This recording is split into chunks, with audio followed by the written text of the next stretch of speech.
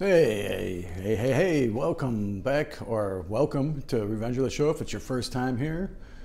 Thanks for coming by. Like and subscribe, especially subscribe. I'm almost at 100 subscribers right now. Who knows, maybe by the end of this video, I will be at over 100. But anyway, I went to Wonderfest. I took my trip. I left at 2:37 in the morning, got down there early in the morning, straight through, and hung out all day. First time there. I would have liked to have been there for 2 days, but I had to get back that night, and I couldn't eat a goddamn thing, so it was a long day without any food, and I wanted to get home and eat. So anyway, the trip was kind of neat. I'd love to go back to Louisville. That's where the show was at. So, is there a favorite model that you like? I'm going to get to for 1 second here, hold on, I'm going to get to the Lost in Space stuff. If you want, you could just, it's YouTube, just scroll on down there until you see stuff from Lost in Space over there. I will get to it. But anyway, I tried to document as much as I possibly can. It's very, very hard to get you can't get every model and put it on the channel. If you look at the other videos, you'll see a bunch of stuff. If you're watching this and you didn't see your model, I'm sorry. There's just so much. So anyway, going there, the people were really cool, and there were some celebrities there. There was Greg Nicotero was there from The Walking Dead, just walking around, taking pictures of stuff, just like everybody else that was there. It was kind of cool, and didn't seem to have a chip on his shoulder, but he did not, at least so it seemed.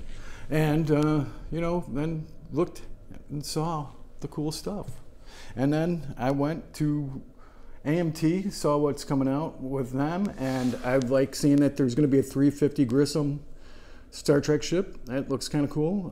The little bigger looks like the Hawk is coming out, and there's going to be apparently, I forget what scale it is, but there's a new Millennium Falcon kit, or at least a new tooled somewhat Millennium Falcon coming out from AMT, and the Voyager's coming out in clear.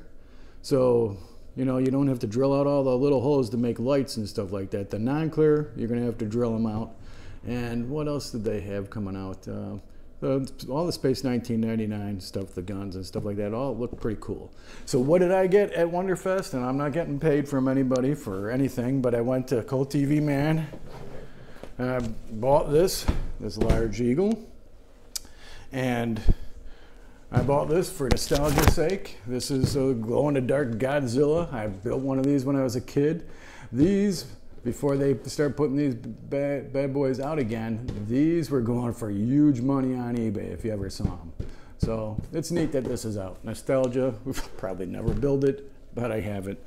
Model builders, you know how that is. You got a stash and you don't build the real lot of it. Well, you do, but you don't. And I bought some decals from Federation Models. I think that it was a little bit low this year. Talking to some of the people, it was a little bit low because COVID was messing things up a little bit. So, I think next year it's going to be busier. I hope to go there next year, and I hope to see your models and all that kind of stuff. And hey, thanks for watching again. And like I said, subscribe, all that great stuff.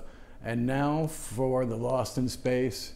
This is the final from Wonderfest, Louisville, Kentucky. Bye-bye.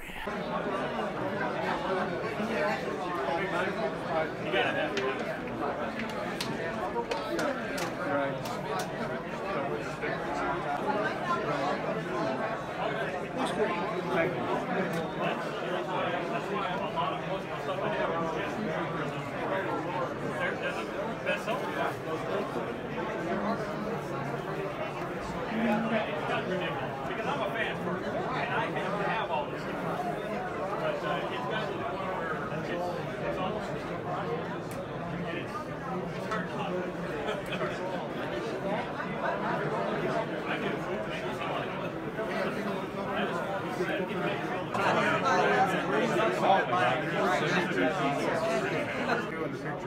Oh, okay.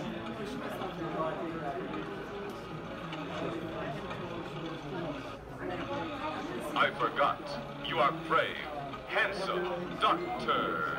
Smith. dangerous. I cannot compute what they have done to our optical system.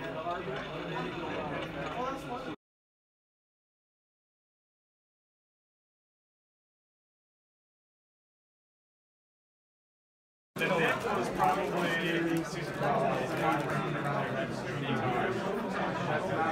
that's not but the Nick probably took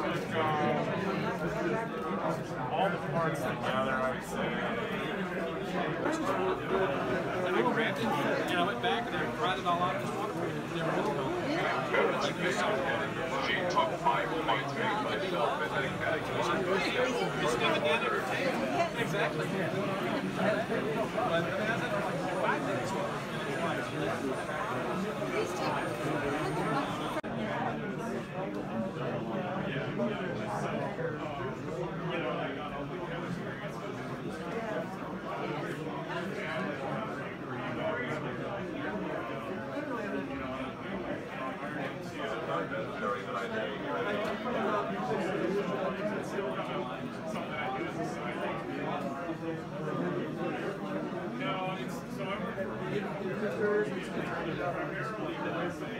Those are irons from 3 pounds too.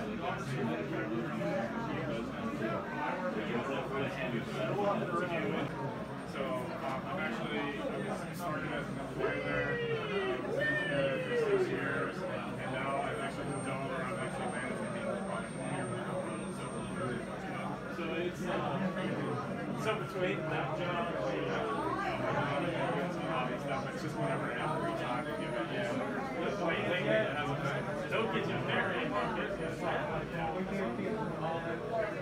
Yeah, I know, right? So over a while. Yeah, but you know, at the end of the day, you look at it and it's kind of something that's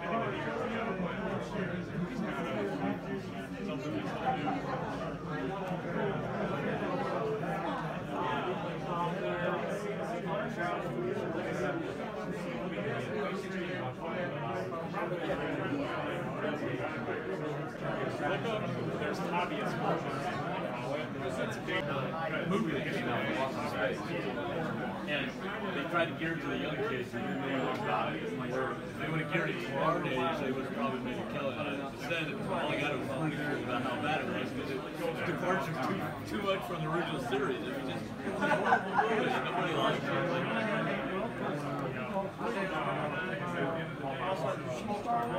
Yeah, she played Jill.